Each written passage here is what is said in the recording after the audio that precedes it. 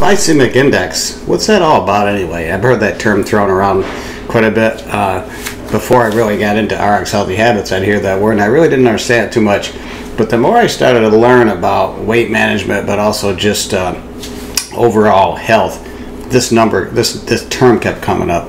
Glycemic index or glycemic control.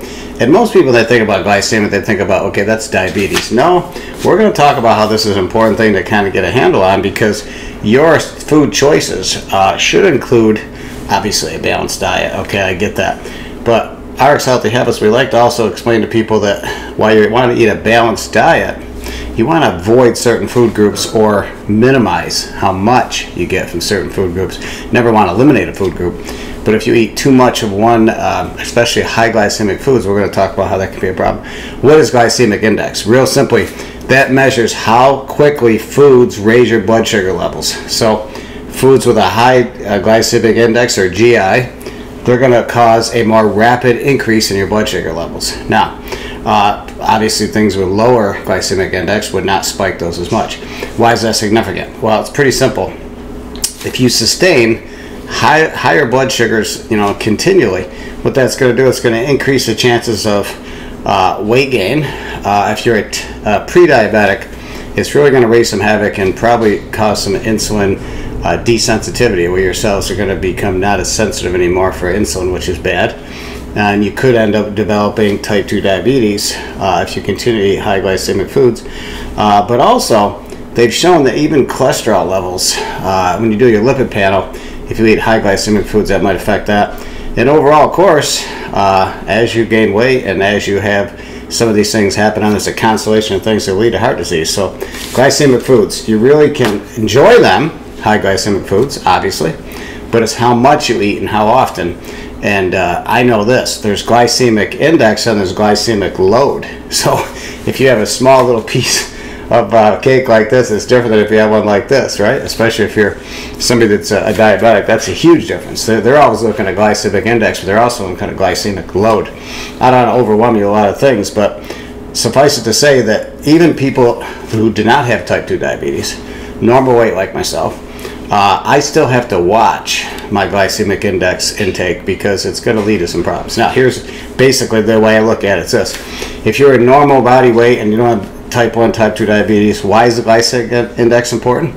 Because if I eat a lot of highly glycemic index foods, I get a little spike. I never go over, because I'm not diabetic, over, let's say, 130 or 140, whatever. But what happens is 2 hours later, I'm hungry again.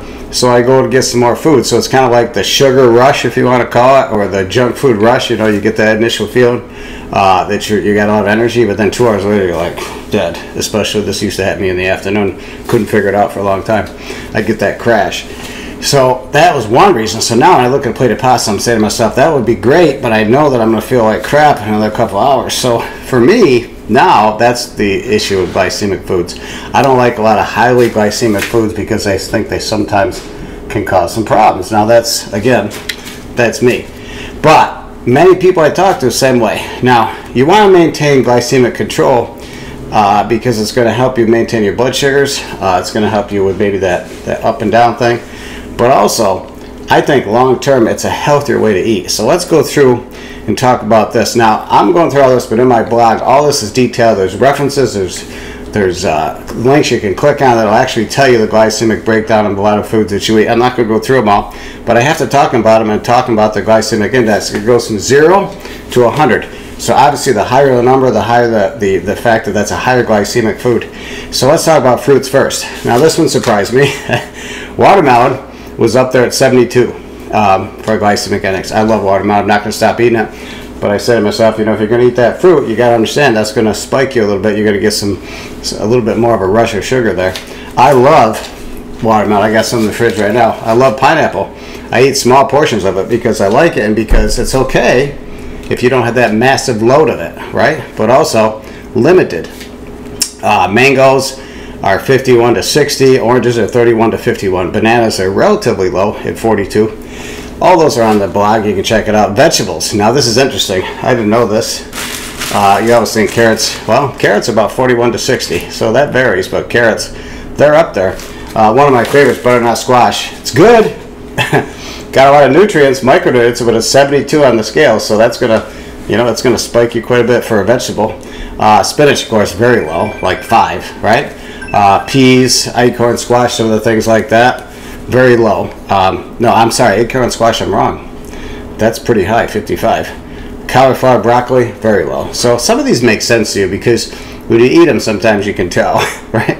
Starches, typically very high index. Now we're talking about white rice, pasta, right? Don't eat it too much, but when I do, I know that that's going to be a higher one. White bread, have a weak spot for that. Can't eat a lot of it, but I can have some, but same thing, that's going to spike. This is crazy. Ready? Cornflakes, 80 to 85 glycemic index. Can you believe that? Brown rice is lower, a little bit. Oatmeal is very high. Wheat pasta, maybe a little better. Quinoa, quite low at 53. So if you want to maintain good glycemic control, then you really need to concentrate on complex carbohydrates, not the highly refined sugars, and starches. You want to, sugary drinks, very bad. Processed foods, usually very bad. They usually spike it really quickly, especially, highly processed starches, potato chips, things like that. So you want to go with things that are lower GI, and that's going to be glycemic index. Non-starchy vegetables, nuts, seeds, legumes, whole grains, right? That's going to help a little bit. Now, one of the things you want to think about is we don't usually eat just, fruits or vegetables. We usually have a starch. Okay, I get that. But protein. Sometimes when you do protein in combination with these things, and you do the typical plate, right, where you got half is your vegetable, this much is the starch, and this much is the protein. Good way to eat, right? So amount of protein in your diet is going to have a big impact on your overall health, because the more protein, a lot of times, very often you can reduce your hunger for some of these high glycemic foods. Fiber, very important. That's why vegetables usually have a lot of fiber in them. That's very important, but also that feeling of fullness, so you're not going after some of the high glycemic foods. Key. Now, here's the other thing. You can get away with some high glycemic foods, especially if you're doing exercise, because your muscles are looking to burn glucose. They're looking to burn energy. Now, they store it. If you eat a lot of high carbohydrates, here's what's going to happen. It's going to go into storage in your liver. It's going to go into storage in your muscles in the form of glycogen. Your pancreas, when it fires out insulin, that helps cells absorb the glucose.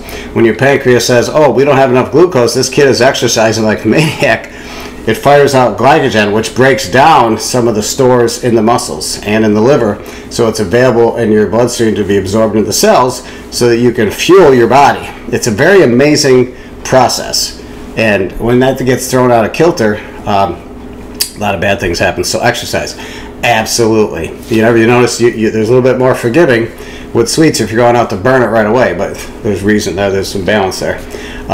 Here's some final tips.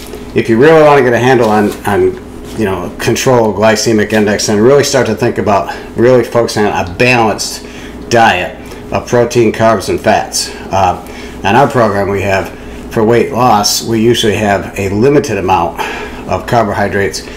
We never eliminate a food group, but the point is usually to lose weight, that's one of the things we look at, is keeping very much lower than the typical American diet. The right carbohydrates, that's number 2. You want to choose the right ones. So you want to go with more, not processed, highly refined. You want to go with more whole, complex carbohydrates, non-starchy vegetables, etc. So that's so important. Always want to incorporate the protein into your diet, especially in your meals. It's never good to eat just glycemic foods, like high glycemic foods alone, vegetables alone, protein alone. It's nice to kind of combine that. Regular exercise, we just talked about that, extremely important. So I would suggest you work with your healthcare provider, especially if you're circling the drain for diabetes, you're pre-diabetic, and he's been talking about this, then you really need to work with your provider and say, how do I stay out of the weeds here? What are some things I can do? And probably a topic's going to be some of your glycemic index or your carbohydrate intake. Make small changes, always important. But understand this, and I'll leave you with this.